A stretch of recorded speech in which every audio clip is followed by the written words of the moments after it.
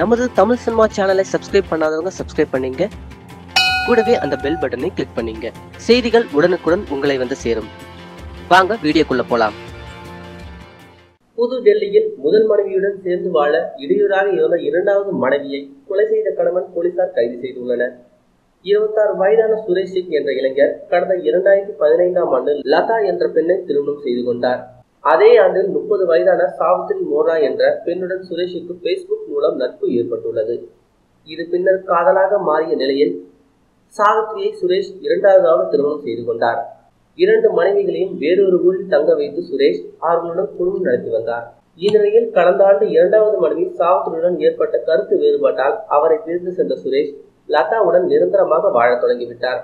ஆனால் சுரேஷை அடிக்கடி தொடர்பு கொண்ட சாவித்ரி லதாவை பிரிந்து தன்னுடன் வாழ வருமாறு வற்புறுத்தியுள்ளார்.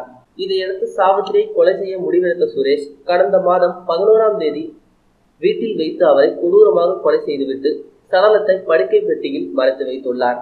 அக்கம் பக்கத்தினர் மூலம் இதை கண்டுபிடித்த போலீசார் சுரேஷை வீட்டில் இருந்த சாவித்ரியின் சடலத்தை 29ஆம் தேதி கைப்பற்றியுள்ளனர். இதையடுத்து தலைமறைவாக இருந்த சுரேஷை போலீசார் தற்போது கைது செய்துள்ளனர்.